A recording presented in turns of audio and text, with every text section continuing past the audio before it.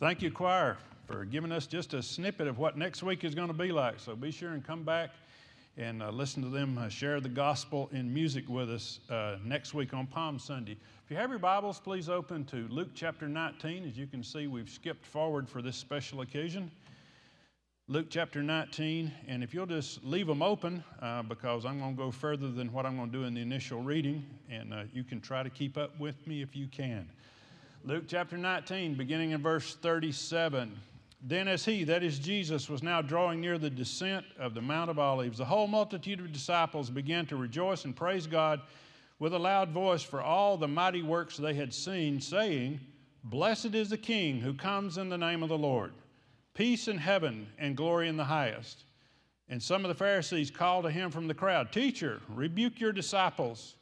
And he, Jesus, answered and said to them, I tell you that if these should keep silent, the stones would immediately cry out.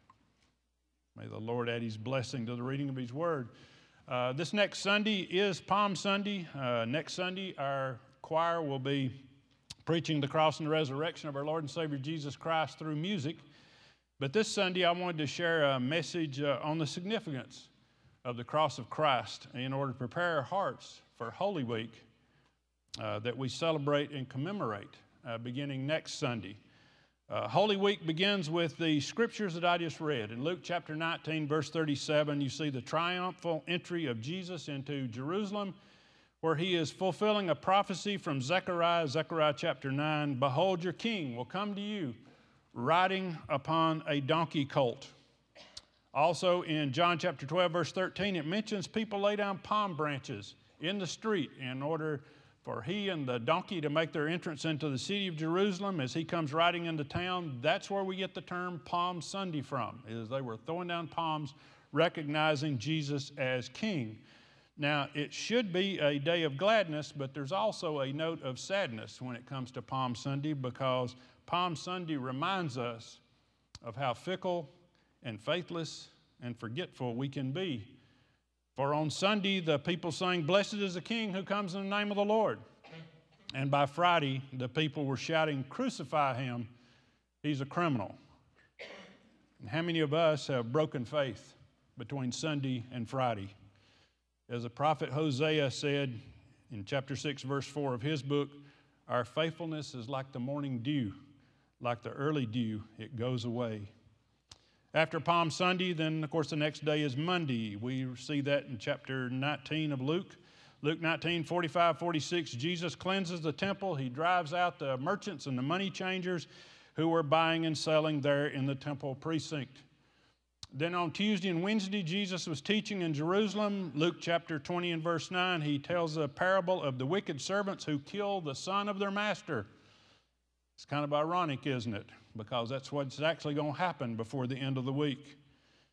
In Luke chapter 20 and verse 27, he teaches about the resurrection of the dead, again, just before it happens.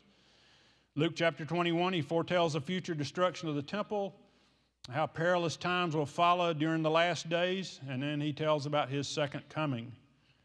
In Luke chapter 22 and verse 1, sometime Wednesday, Judas confers with the chief priest to betray Jesus for 30 measly pieces of silver. And then we have Thursday, Luke 22:7, the disciples are making preparations for their annual Passover holiday. Jesus observes Passover. He institutes the Lord's Supper. According to church tradition, this Thursday is referred to as Maundy Thursday. Of course, Maundy is a Latin word that means commandment. And we get the English word mandate because after the meal, Jesus washes the disciples' feet and gives them a new commandment, a new mandate. Do you remember what that is? John 13:34. By this shall all men know that you are my disciples if you love one another. A new commandment I give to you, to love one another as I have loved you, that you love one another. And then following the supper, Jesus goes out, Luke 22:39, and prays in the Garden of Gethsemane. And of course, by Jewish reckoning, we're already into Friday after sundown on Thursday, so we're already into Friday that church tradition refers to as Good Friday, but it was not so good for Jesus. He had done no wrong. He was the sinless Son of God, yet he was arrested, endured 3 mock trials by the chief priest and Pilate and Herod, and then he was scourged, which basically means that they beat him nearly to death, beat him to a pulp, and then he was crucified.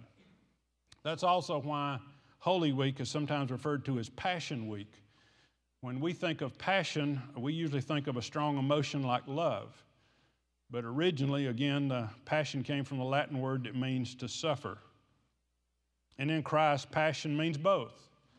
Jesus did love. Jesus loved us so much that he was willing to leave the glories of heaven, come down from his throne, come down to earth, and go to the cross to suffer. Notice the love and the suffering.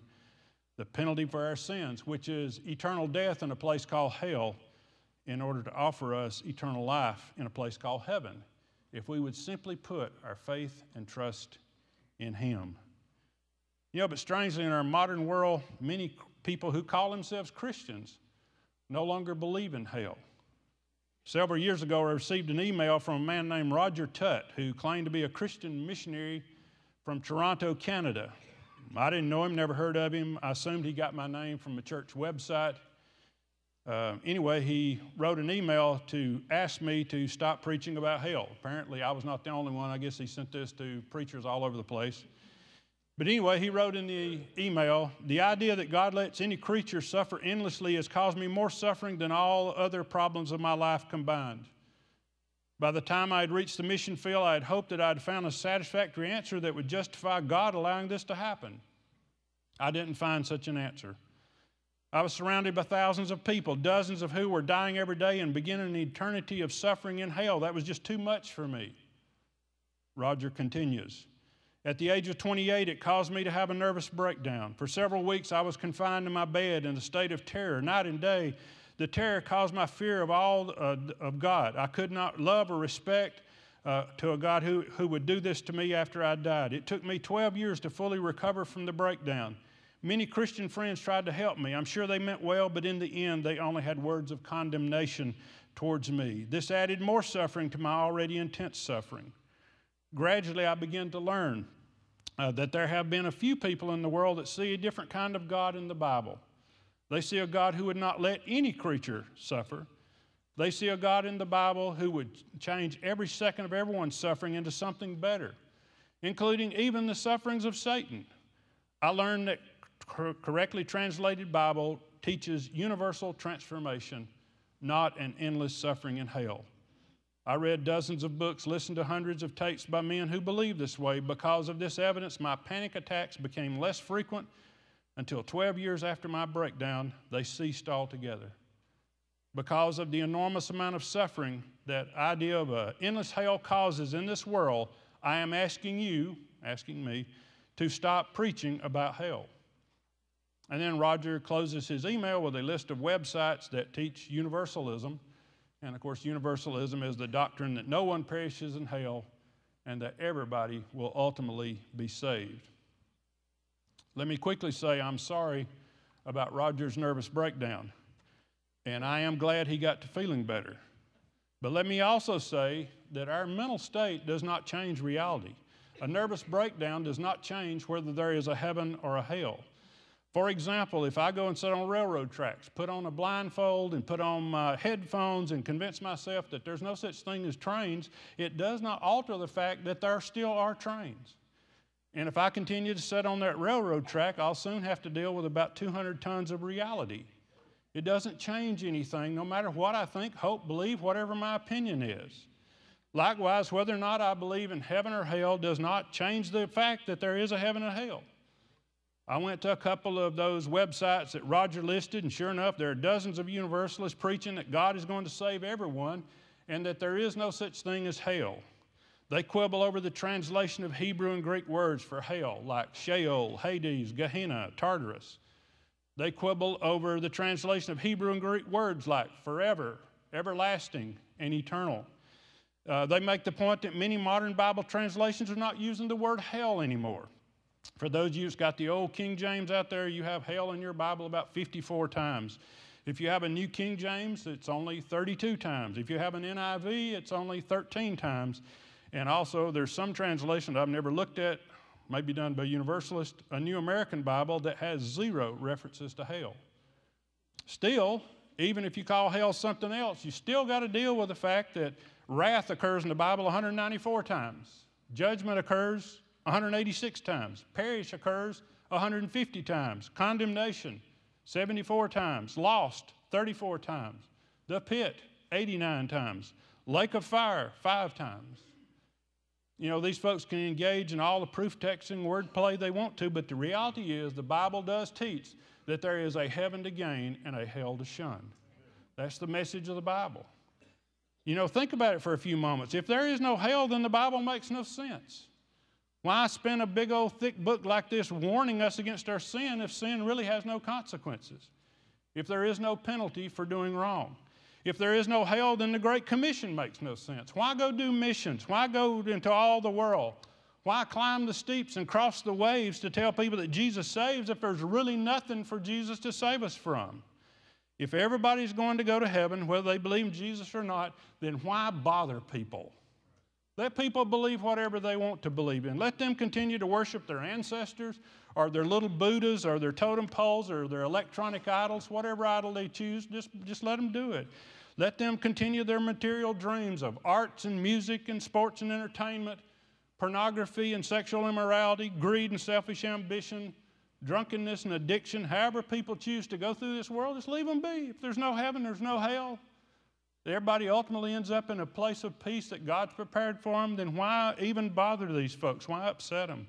If there is no hell, then the cross of Christ to me makes absolutely no sense.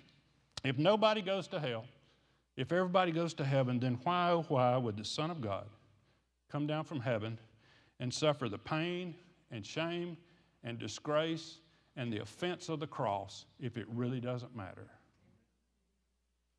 Now, the reason that Christians focus upon the cross of Christ is because the cross is a graphic reminder that there is a hell. And the man that you see hanging on that cross is Jesus Christ, the Son of God, who loves you so much that he came down to die our death and to suffer our hell to keep us from going there if we'll simply put our faith and trust in him. For the next few moments, let us survey the wondrous cross of Jesus Christ. Point number one is when you see the cross, it should remind you that hell is a place of suffering. Crucifixion was designed by the Romans to intensify suffering, to make sure that you suffered long and hard if you dared commit a crime against the Roman government. And you may be wondering, yeah, I know about the cross, Brother Danny, and I see the cross there, and I know it's a place of suffering, but I thought hell was supposed to be hot. So how in the world does crucifixion end up giving us a picture of hell fire? Well, I once read a medical description of what crucifixion was like. And they said when you're hanging there on the cross, you can do that pretty well for a little while. But after a few moments, all of a sudden your arms begin to tremble and your muscles across your chest begin to tighten up and your diaphragm begins to have spasms and you begin to start to suffocate and you begin to smother to death, which drives you to push up. That's why the Romans were ingenious. They always bent your knees before they nailed you to a cross so that you had the ability to push up. And when you pushed up against those nails that have been driven through the nerves in your hands and in your feet, then all of a sudden you get a fiery pain that radiates throughout your body. So you literally feel like you are on fire. In addition to that fiery nerve pain, you're also dehydrated from the blood loss, not only from the nails that's been driven through your body, and in Jesus' case, the crown of thorns, but he'd also been beaten to his back was the consistency of hamburger meat before he ever got to that place. And so you begin to be severely dehydrated. So you begin to cry out like the rich man in the story of rich man and Lazarus. In Luke chapter 16, the former rich man, he's former once he's in hell, but former rich man cried and said, Father Abraham, have mercy on me and send Lazarus that he may dip the tip of his finger in water and cool my tongue, for I am tormented in this flame.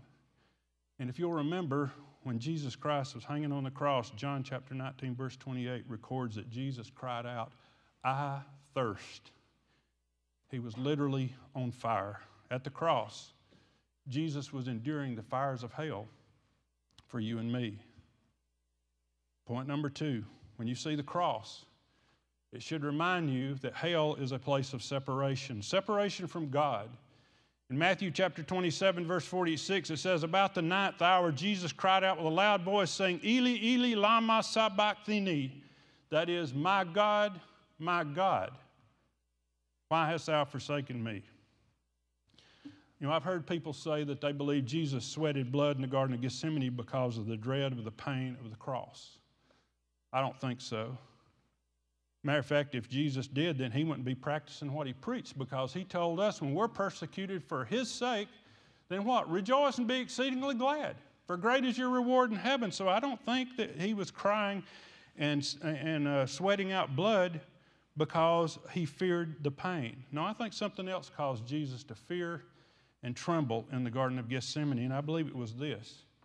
For the 6 hours that Jesus hung on the cross, he would be, according to 2 Corinthians 5, becoming sin for us who knew no sin. A man who had never committed a sin became sin for us.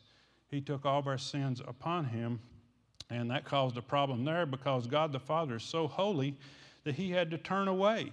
Because Habakkuk chapter 1, verse 13 reminds us that God is so holy, he is of purer eyes than to behold evil, and he cannot look on wickedness. So God the Father had to turn away. And God the Son, for the first time in all eternity, the first and only time in all eternity, would be separated from God the Father. And the thought of that stressed Jesus so much that his sweat became as blood. You know, I think we've lost that.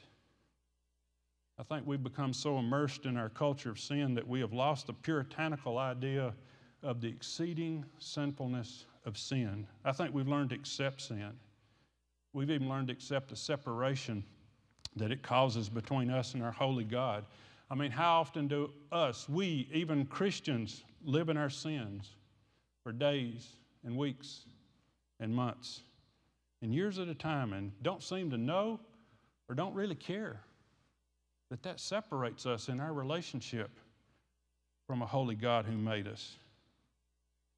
If Jesus feared 6 hours of separation from his heavenly Father, all of us should be fearful of eternal separation from God the Father in a place called hell.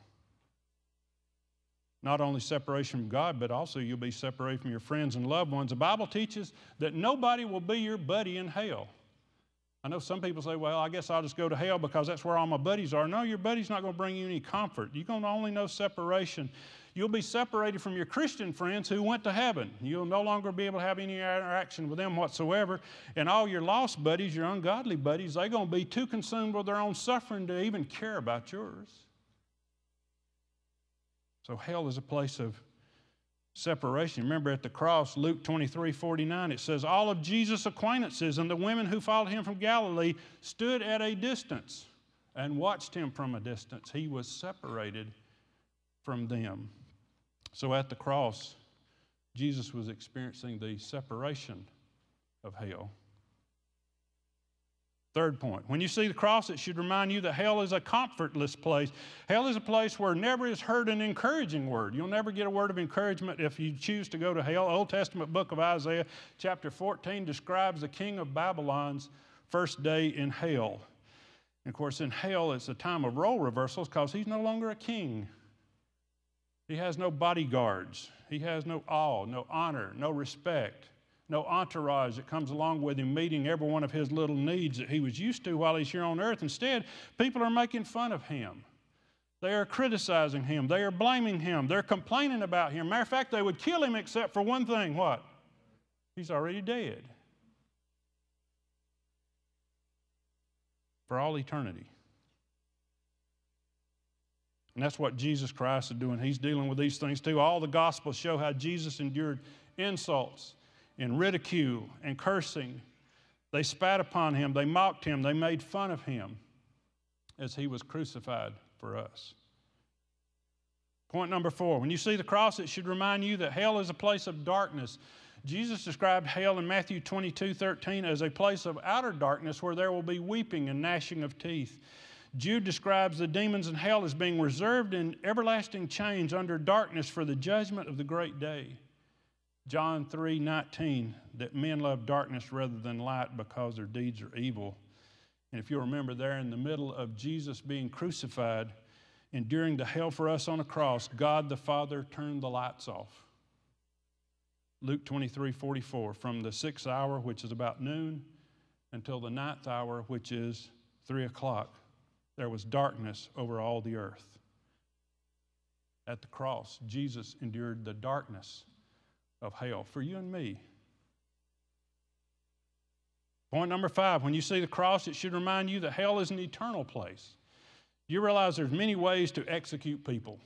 Down through the centuries, there's been stoning and beheading and firing squads and hanging and drowning and poisoning. And now we're in modern times, and so we're so sophisticated, we've added electrocution and lethal injection. Most of those are relatively quick ways to die. But the Romans, they had perfected crucifixion as a slow death, as a horrific warning for anybody that wanted to mess with the Roman Empire that this was what you were going to face. You were going to die a terrible death. You need to think twice about it when you saw somebody hanging on a cross, because, see, on a cross, you were technically alive, but you weren't living. You were actively dying, and it seemed like eternity. Matter of fact, the Bible never refers to hell as anything like eternal life, but they describe it as eternal death. For many people, it took days for them to die on a cross. Jesus only took 6 hours. I think there's a couple of reasons for that. One of those is because of the extreme blood loss that he already had when they beat him down before they ever took him to the cross. But I believe the second one is more theological. I believe it's because of Revelation chapter 13, verse 18, where it says 6 is the number of a man. The number of a man is 666. Man was created on the 6th day of creation. Man rebelled against God and crucified God's Son on the 6th day of the week. And man made such a mess of things that the Lord will destroy the world after 6 1,000-year days of history. So the cross demonstrates a man suffering a long, drawn-out death, which illustrates that he was suffering eternal death for you and me. My 6th point is actually just a summary of the others, and that is, when you see the cross, it should remind you that there is a literal place called hell. For that, the Bible is clear. I thought I'd give you one last point to make it good, also to make it 7, is when you see the cross, it should remind you of the love of God. God loves you so much that he provided a way of escape so that you don't have to go to this reality called hell. God loves you so much that in Christ, God actually became a substitute for you. And I don't know how to explain that. I studied theology, but I still don't know how to explain how God is 3 and in 1. And that even though God's Son went to the cross, we're told in 2 Corinthians that God was in Christ reconciling the world to himself. So God was in fact substituting for you so that we don't have to endure this place called hell.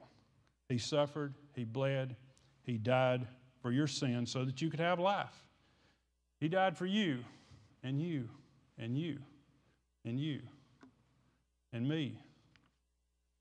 Romans 5:8 said, God demonstrated his own love for us, in that while we were still sinners, Christ died for us. Yes, folks, the cross of Christ reminds us there is a hell that's so real and so awful that the Son of God, in his grace and love, would come down and would die in our place to keep us from going there. Folks, that's the good news of the gospel. And that's been summarized in one verse. All that I just preached this morning has been summarized in one verse, and it's John 3:16, that God so loved the world, and God so loved you, that he gave his only begotten Son, that whosoever believeth in him would not perish in a place called hell, but would have everlasting life in a place called heaven. Folks, that's the message of the Bible. Again, universalists or any other cult that you want to put together out there can come up with whatever theory they want to, but that's the message of this book. All 66 old books, all joined together here. That's the message of the Bible. That's the message of the gospel, and that's the message of the cross. Now, as we close, I just want to ask you, how are things between you and the Lord this morning? How are things between you and the Lord this morning? Are you saved? Are you sure? Do you know that if you were to die today, that heaven would be your home? Can you go back to a place and time? I know sometimes I get some flack about that, but can you go back to a place and time? You don't have to have an exact day, an exact moment, but can you go back to a place and time somewhere where you prayed and asked Jesus Christ to forgive your sins and to come into your heart and save you? If you've never done that, won't you do it while it's still called today? We don't have a promise of tomorrow. All we have, that we know we have, is right here, right now. So if you've never trusted Jesus Christ as your Savior, won't you do that right here, right now? And maybe you say, well, Danny, I know. I can go back to the place and time I know that I've been saved. Well, let me ask you this. Are you concerned about the salvation of your family, of your friends, of your neighbors, of your classmates, of your coworkers? Are you concerned enough to come to this altar and pray for them? Are you concerned enough to tell them the bad news that the wages of sin is death? Are you concerned enough to give them the good news, and that is the gift of God is eternal life through Christ Jesus our Lord? Let's pray. Father, I thank you for your word. Thank you, Lord, for this season of the year that reminds us of what we ought to have in mind every day, and that is Jesus is our incredible, unspeakable gift that you gave to us so that we don't have to go to this reality called hell, but that we can have an eternity with you in a place called heaven. Not that it's not put up there as some mountain that we have to climb or some ocean that we have to swim across, but it's as near as our heart if we're willing to confess with our sins, ask you to come into our heart and save us, and to make you our Savior, make you our Lord by committing our life to you. We pray today, Lord, that you do heart work in this building that only you can do to prepare us for this season of the year when we say thank you for loving us so much that you saved us. Move among us now, Lord, by the power of your Holy Spirit, for we pray this in Jesus' name. Amen.